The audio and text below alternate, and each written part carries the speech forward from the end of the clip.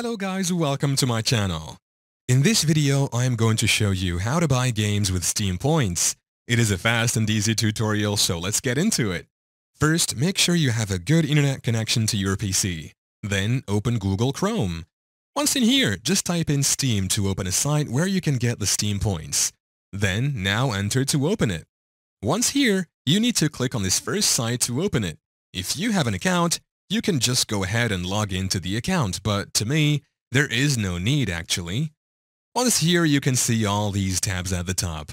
I will just click on this points shop right here at the top to see if we can go ahead and buy any game with the Steam points. It will bring you here. Go ahead and click on how points work.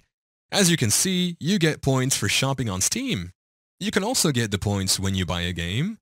Nowhere here says that you can use Steam points to buy a game. We can only use them to customize your Steam presence or reward others.